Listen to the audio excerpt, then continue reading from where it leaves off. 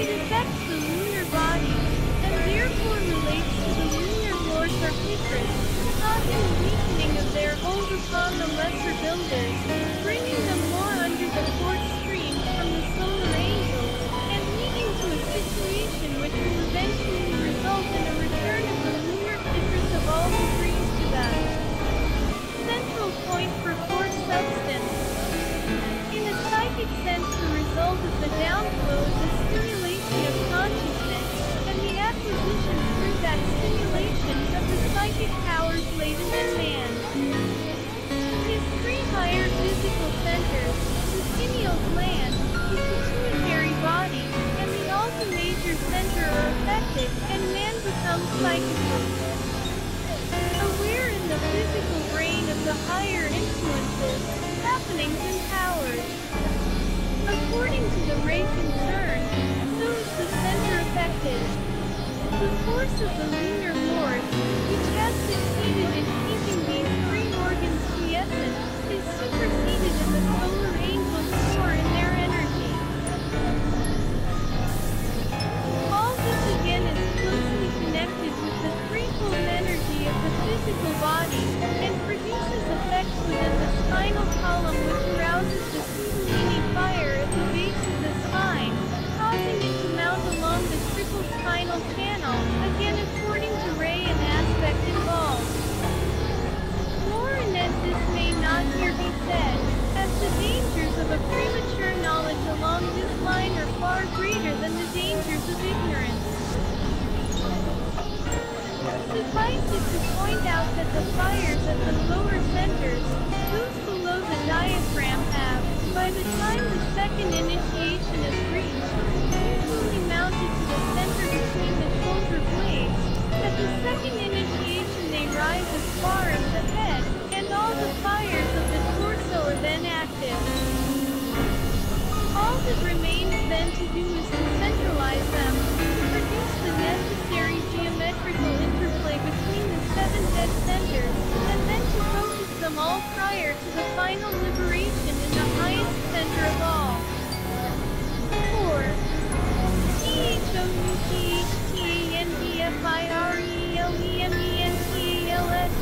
887.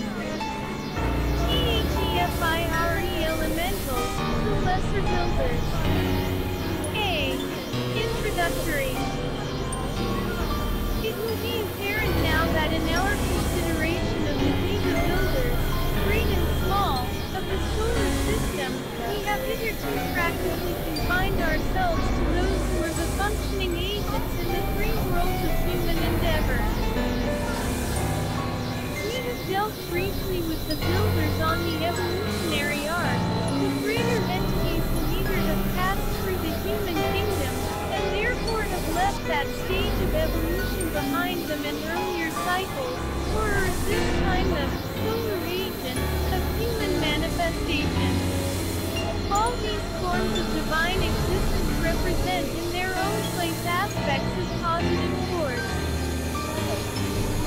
We come now to the consideration of the lesser builders in the three worlds, those who represent the negative aspect of force, being on the involutionary arc, and who are, therefore, the recipients of energy and influences.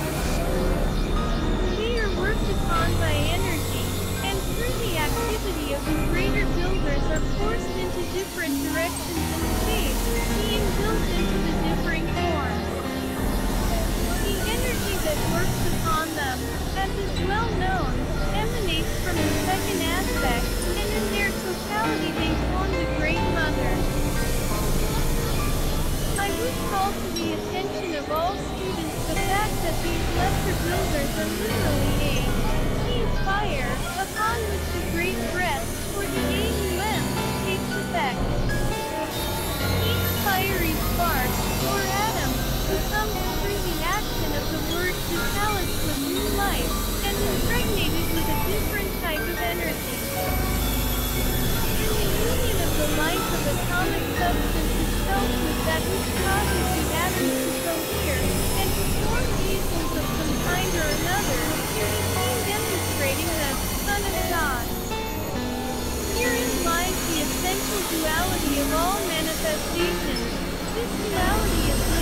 complemented by the light of the one who sounds the word. Thus is the positive incarnation. 888 HEREATISUNCOSMICFIRE. Brought about with the three factors entering in. This has been sufficiently dealt with in earlier pages. Much that will have to be said will be of a tabulatory nature, and the only way in which students can set up with consummate accuracy of that which is imparted will be through a careful meditation upon A. The law of correspondences. B. The realizable probability. C. The indications in occult literature of a corroborated nature. Students should remember that we are dealing with illusionary substance, or atomic matter. This atomic matter is living substance, each atom being a tiny light palpitating with the vitality of the third logos. These lives, being negative energies, are responsive to their polar opposite, and can under the law of attraction and repulsion be built into forms which are the expression of the second aspect. Eventually the forms themselves become in their turn negative, and responsive to still another type of force, becoming recipients of the light of the first logos when the forms are human kingdom and treaty. This treaty seeks to prove that in the fourth kingdom the three fires meet. A, B, C. Fire by friction, for the negative Brahma aspect, the third aspect. Solar fire, for the positive negative Vishnu aspect, the second aspect. Electric fire, for the positive Shiva aspect, the first aspect.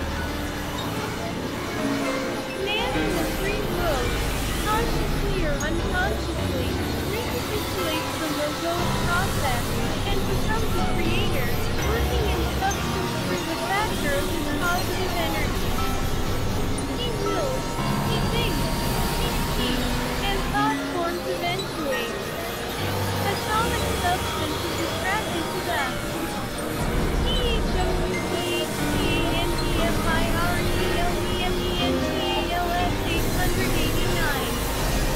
Enunciator. The tiny lives which compose of substance are forced through the energy of the thinker into forms, which are themselves active, metallic